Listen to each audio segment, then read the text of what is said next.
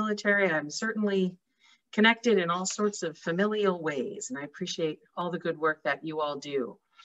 In talking with you all this morning, my plan is to share some information for, I hope, a little less than a half an hour, and then really want to preserve time for you all to just ask me questions, any questions at all about what I talk about or questions you have about domestic abuse and violence.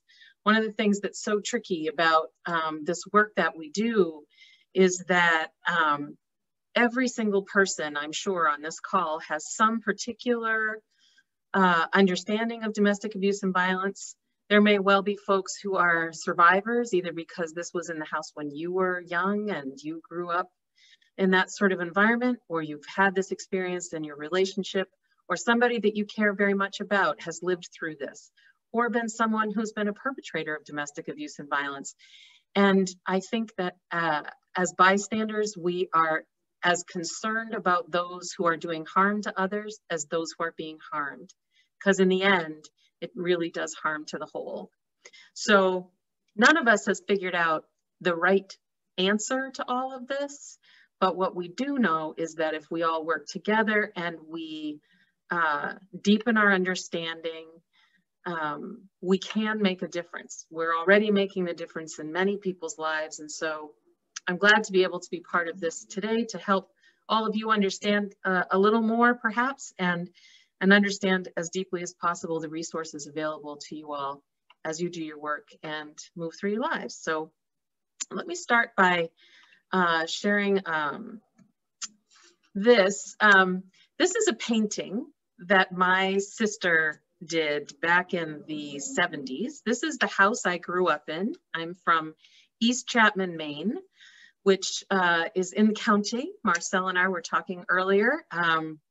This painting is one that my mother never really loved this painting because she said it made the house look cold and uninviting. And I always loved it because it does show the house the way it looked when we came from the barn to the house. And it always looked pretty cold and uninviting. But once you got inside, it was warm and a really lovely place. I had the privilege of growing up in a household where I always felt loved. I always had what I needed. I was never afraid of anyone in my home. And that's because my parents had both made active choices around that. My dad had grown up in a household in Presque Isle where his father was very abusive to his mother, and he had witnessed a lot of violence. And he told me a story, which is one of the things that happens when you start doing this kind of work and talking about domestic abuse and violence. Everyone will start telling you their stories. So I knew none of these things until I was a young adult in my 20s and started volunteering and doing this work. And my dad said, you know, there was this one day that my brothers and I came home from school. My older brother was 12, I was 10, my little brother was 8. And we came in the front door, and there was my dad beating my mother. She was on the ground, and we went over, and my older brother got him around the neck. I got him around the waist. And my little brother got him around the leg, and we made him stop. And he stood up and he said to us all, well, it's a fine day when a man's sons have to tell him the right way to treat his wife. And my father would always very proudly say, and that's the last time he ever laid a hand on her. To which I responded, when you were looking. And he considered me cynical, but in fact, my mother did affirm that as long as my grandfather lived, he was abusive to my grandmother. He died in his 50s, and my grandmother had 40 peaceful years of life after that. But she loved him very much and would never say a bad word about him. And if my father had never told that story, none of us really would have known that this was a piece of our history. And my grandfather was very well respected. He was a brilliant guy. He had a business, Garland's Auto Electric in Presque Isle. He could fix any small motor. People would bring their motors to him from all over the place, and he could fix them. He could make things. He was a volunteer fireman. He was the fire chief for a while. They went to church. They were, to all appearances, really a fine family. But inside that house, there was a lot of pain. But my father and his brothers were determined that that would not be how they would live their lives, and managed to find ways to be the best that they could be. And they were not perfect, but they were not abusive to their families. My mother also had a very difficult beginning. Her parents were not abusive, but in fact, like many very poor families in Aroostook County in the 20s and 30s, they had a really large family. There were a dozen children. And when my grandmother died in childbirth, my mother had to go out and start working when she was 13. She had to leave home and be a hired girl. So when my folks met in high school in Presque Isle, they connected and said, we are going to create a life where we are both happy and caring for each other, and we'll raise a family. And so they did. The last day that my mother was alive and at home was their 71st wedding anniversary. So I like to start with that story because I have such profound belief in the resilience of human beings and such appreciation for how hard that is, and that each person's story is unique. Each person's resources to move through these issues are different. And so we can't make assumptions about what anyone has been through or what's possible for them, but we can be empathetic, we can be present, and we can be helpful. So I will move along from that and help us think through what is this thing that we're talking about and what do we need. First of all, I always like to make some clarifications by offering up a definition of what I'm talking about. And usually when I talk about these things, I talk about domestic abuse or domestic abuse and violence, because if I just say violence, people focus on physical violence, when in fact, domestic abuse is a pattern of controlling behavior. It is not isolated incidents of physical abuse between which things are fine. Things are not fine. This is a pattern of controlling behavior over the course of time. And it's in the context of a current or former relationship. And you know, I am confronted every day by the realization that there are things that all of us will tolerate, put up with, that are in our intimate relationships that we would never take from somebody else. And part of that is because part of how we define intimate relationship and family is that we forbear some things, we forgive some things, we tolerate some things, and we're patient through things. Those are values that we have. And so it can be very hard to draw the line with, no, this is not okay. Just because we're married or just because we're in a family doesn't mean you get to talk to me that way. But we don't get very many lessons in where to draw that line. We get a lot of lessons in being forgiving and forbearing. The other component of domestic abuse to understand, and this is perhaps the hardest thing, is that this is purposeful behavior. People are not out of control. And that's part of the struggle we have when people focus on physical violence, because often when we think about the physical violence, we're thinking, and it often looks like the person doing that violence is out of control. They're so rageful and it looks huge and it takes up all the air. But any police officer, and there may be some in the group today, will tell a story about having approached a scene where they're responding to a domestic situation and they can hear the screaming and yelling, but as soon as the person who's doing the screaming and yelling becomes aware somebody is watching, they stop. They stop and they start trying to take control of who sees what and what story gets told. That's not out of control behavior. That's very much controlled behavior.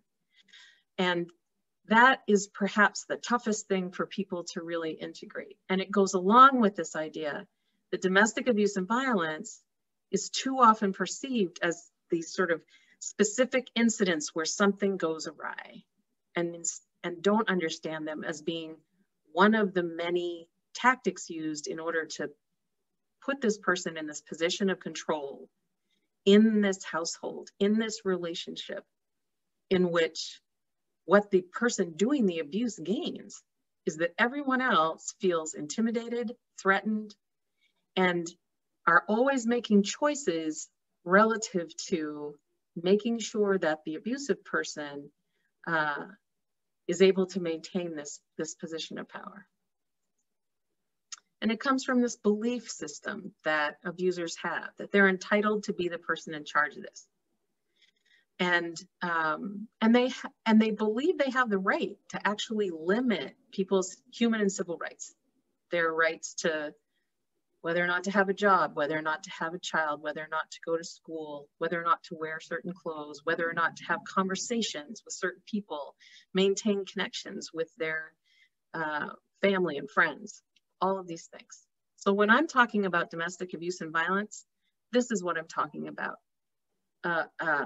Over the course of time, contextualized use of coercive controlling behavior that may include physical violence, but it also may never include physical violence and be incredibly powerful. So I hope that's a helpful working definition for folks. I also want to make it clear that people who are impacted by violence can come from all across our demographics, but some are disproportionately impacted. For sure, men are sometimes the victims of domestic abuse and violence, but overwhelmingly women are the victims. And this also goes across all the gender spectrum and all shapes of intimate committed relationship. And so that's a very important thing for us to remember as well. I have the privilege to sit on Maine's homicide review panel. We review all of the domestic violence homicides in Maine. Some of those are intimate partner homicides. Some are intrafamilial homicides in which adult children are killing their parents and all of that. When we look at the totality of those, you know, overwhelmingly, what we're seeing are women being the victims of intimate partner homicides. And where men are the victims of intimate partner homicides, it is frequently because they are new partners of someone who was abused by a past partner who is not going to let them go. And sometimes they are also the intimate partner who has been subjected to abuse in the same way that other victims of homicide who are women have been subjected to abuse over time. But this is a very gendered problem for sure. I've put up a bunch of numbers here, mostly to help us understand that really in Maine, this is a big problem. We know that, you know, consistently 40 to 50% of our homicides are domestic violence homicides. Our network of domestic violence resource centers every year serves a lot of people.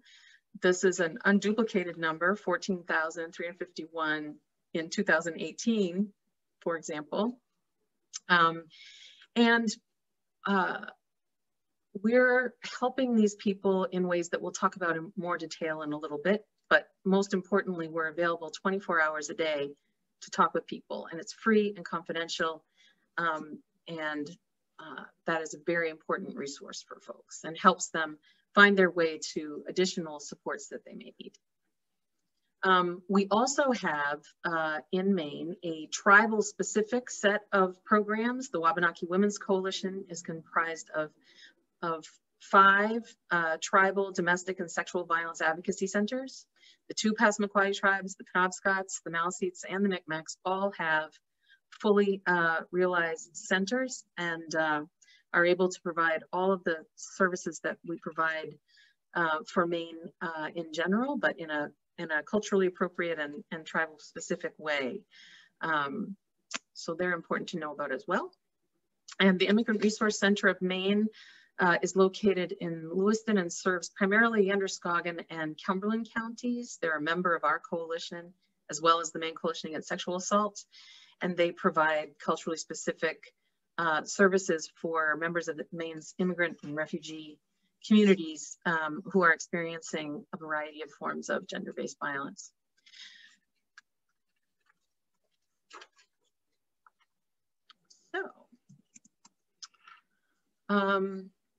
So I want to, one of the things that we frequently do in this work is focus on it from a victim perspective.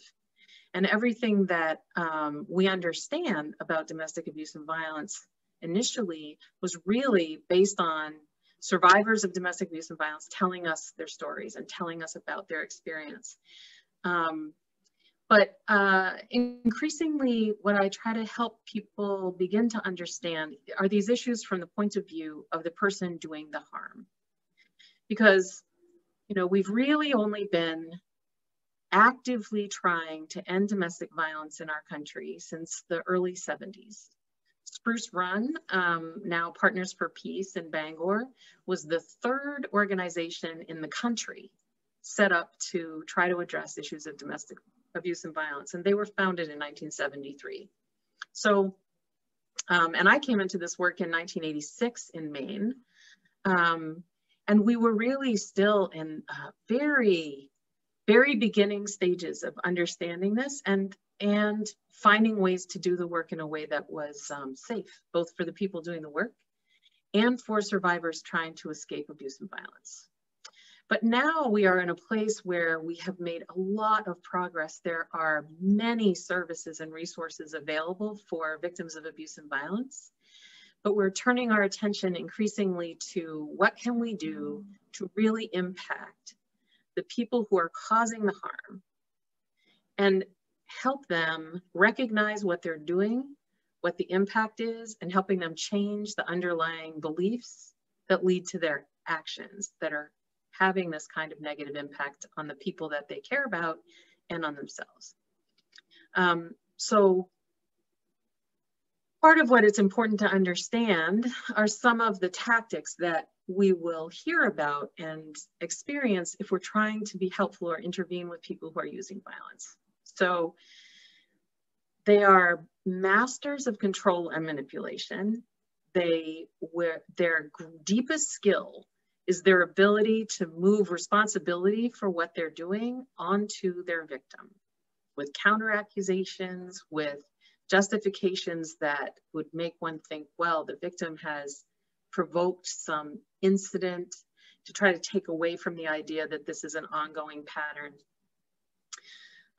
They use a lot of tactics to try to do divide and conquer. They do that especially with children. They'll often create alliances with one or two of the children in the family against another. Stepchildren in families where there's domestic abuse and violence are in particularly vulnerable places and are often targets of abuse and violence. And the other thing is that people who commit domestic abuse and violence are very good at making the appearance of change, but not actually make the deep changes that are needed. So making apologies, but not really changing the behavior for the long term.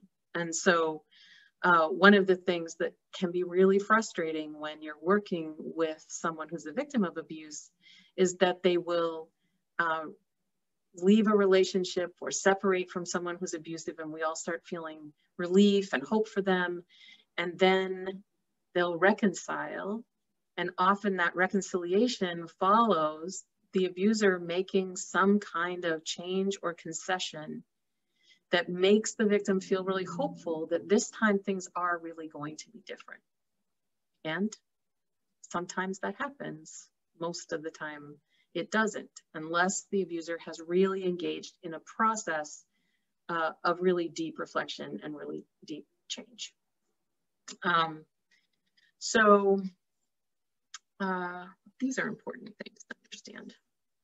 I want to take a few minutes to talk about something that we came to understand more deeply when we did a survey in 2012. We were very concerned because we started noticing that there were people talking to us about being choked. And we really wanted to know how widespread this was. There was a national movement to recognize how frequently non-fatal strangulation was present in circumstances of abuse and violence. So we started doing a survey through our hotline so that when people were calling our hotline statewide, when it was appropriate in calls, and some calls are crisis and there's lots to do and it's just not appropriate. But sometimes when we were having follow-up calls with people, we would invite them to respond to this survey, which we did. And we were able to talk with over 100 survivors. And we were really stunned to find that 72% of those surveyed said that their intimate partner had strangled, choked, or aggressively put their hands or something else around their throat or neck. And more had said that their partner had done it more than once. And over a third had lost consciousness. And this is very, very troubling. I mean, when you think about, we're serving somewhere around 13,000 adult female victims of domestic abuse and violence, a third of them, we're talking about, is it almost 3/4 had experienced strangulation? That would be incredible. But indeed, it is a very, very widespread and common practice, and it is extremely dangerous. One of the things that we know is that the impact of strangulation could be immediate. Someone can be killed in seconds with strangulation. But even if they lose consciousness and come back to consciousness, there can be subsequent problems, like it says here, pneumonia, blood clots, internal bleeding, and a person's throat actually swelling. And so if you hear of anyone who has been strangled, it's so important that they get medical attention, because there can be subsequent impact that can take their life. And the other important thing for us to recognize that if someone strangles their partner, they are incredibly likely to be willing to kill their partner. Whether or not they do, they have demonstrated their ability and their willingness. And so these are things we need to take extremely seriously.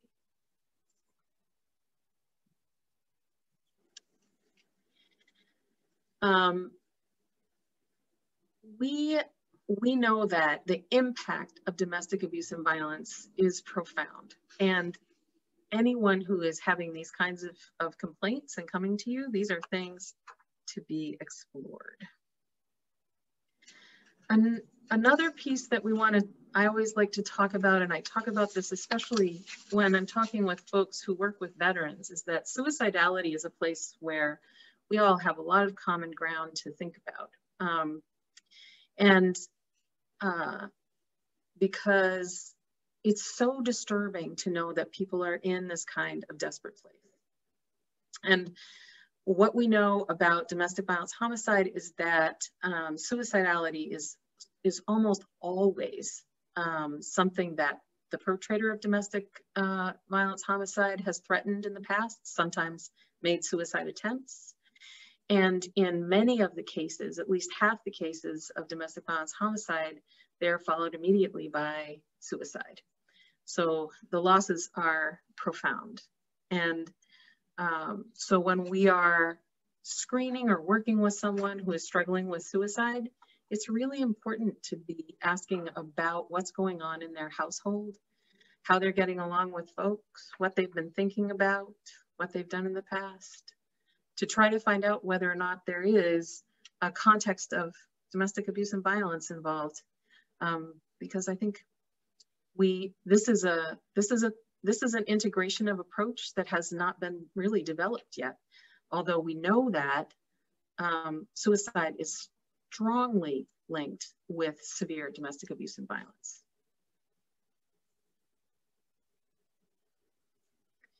One of the other things that I have had the privilege to do, I'm currently serving on the Attorney General's independent panel to examine the use of deadly force by law enforcement. And I served on an ad hoc panel with the same mission when now Governor Mills was the Attorney General. And one of the things that those of us on the panel came to recognize is that in cases involving the use of deadly force, the individuals who ended up being in circumstances where law enforcement used deadly force against them, there was an acute loss that had just happened or was on their doorstep. And this issue of loss is so connected with the other thing that we know, which is that where there's domestic violence homicide, it's almost always 75% of the time, the victim of the homicide has indicated, made clear that they are going to try to end the relationship. And so the perpetrator of domestic abuse and violence has a deep sense of entitlement to maintain this relationship up to and including taking the life of the person who has the audacity to think that they can leave them. And so this period of loss is a place we have to pay really close attention and provide support and talk a person through this process of loss and what the things are that are available and appropriate for us to do in coping with these kinds of losses, because it will save lives in the end and alleviate a lot of suffering.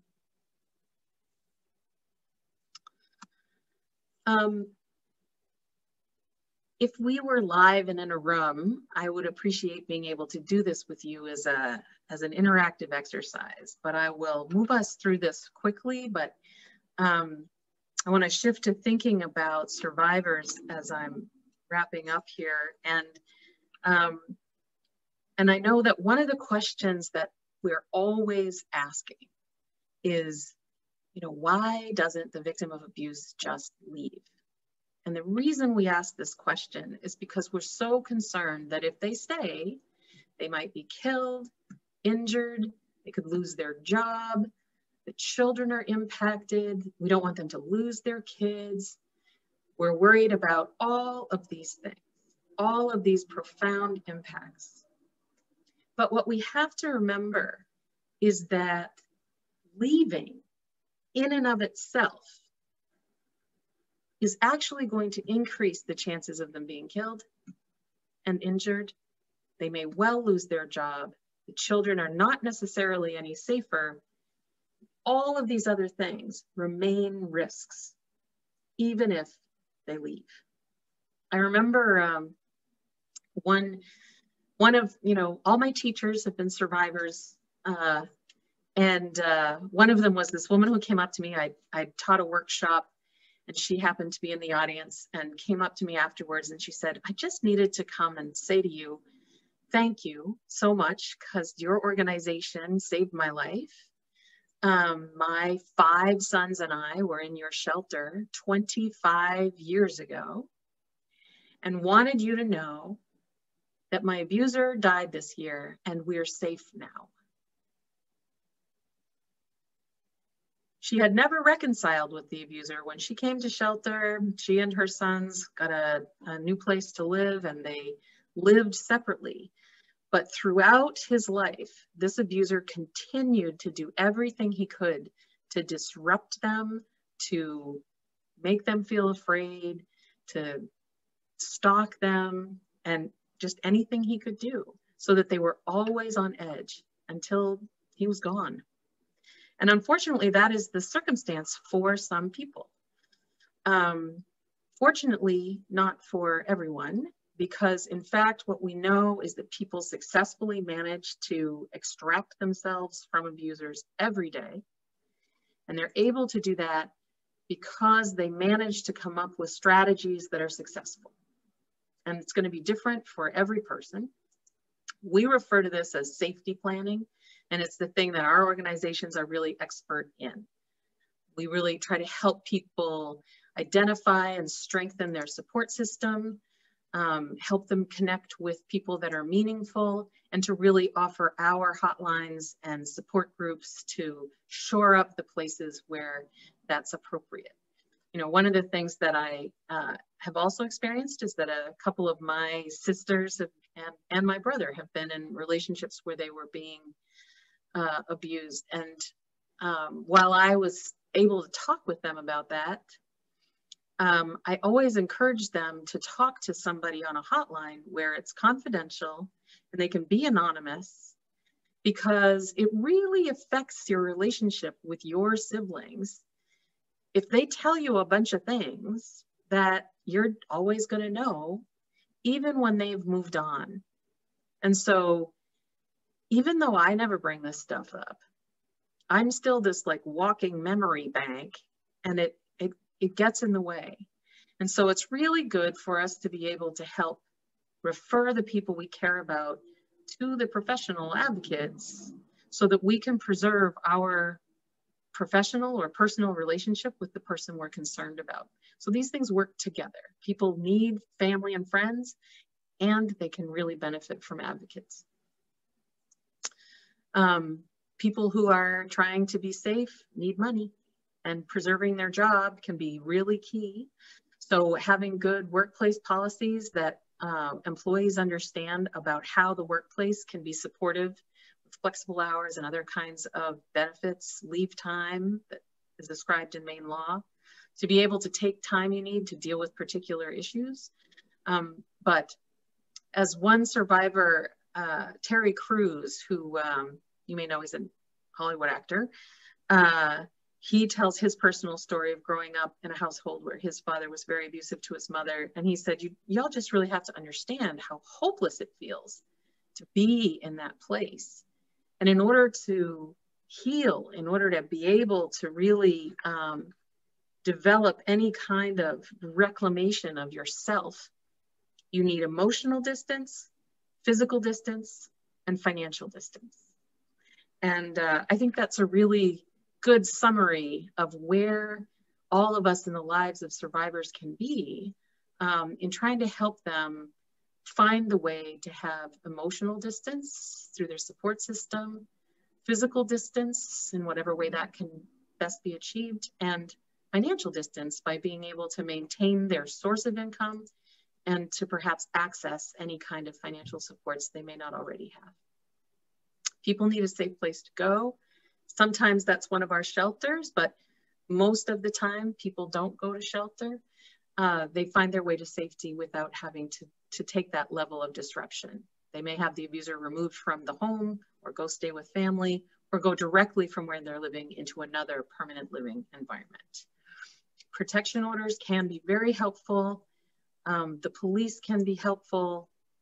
All of these things can be helpful and essential, but none of them would necessarily be helpful or necessary for every person. It's a very unique kind of process. So this is where we are. We have the statewide helpline number that will connect people with the appropriate organization across the state. And all of these organizations have 24-hour hotlines, can access shelter, and all of these services that we provide.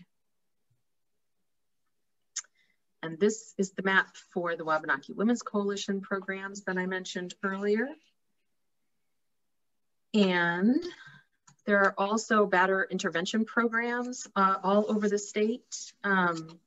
And we provide technical assistance out of my office to try to help increase the accessibility and the quality of those programs. And we're involved in doing some work to really track the impact of those on the participants and on their families. Because what's important is that really no one but the person using abuse can end the abuse. And we as a community are the ones who have to figure out, how do we really make that happen? So this is a summary of what people can expect out of reaching out to a domestic violence advocate in our state. We really are experts in what we do, and we are free and can talk to people for as long as they need to talk. Don't have to have appointments and all that kind of thing. We work with some people for a brief period of time and sometimes for a long time. So that is pretty much what I intended to cover as my opening remarks. I think we have about 10 minutes or so for questions and answers. So I'll stop sharing my screen. The stats that I mentioned about the COVID impact numbers and increased violence, I'll send the report that we put together that I was speaking from. I have a little 2-pager I'll send along with my slide deck. Francine, I just want to say that was a fantastic presentation.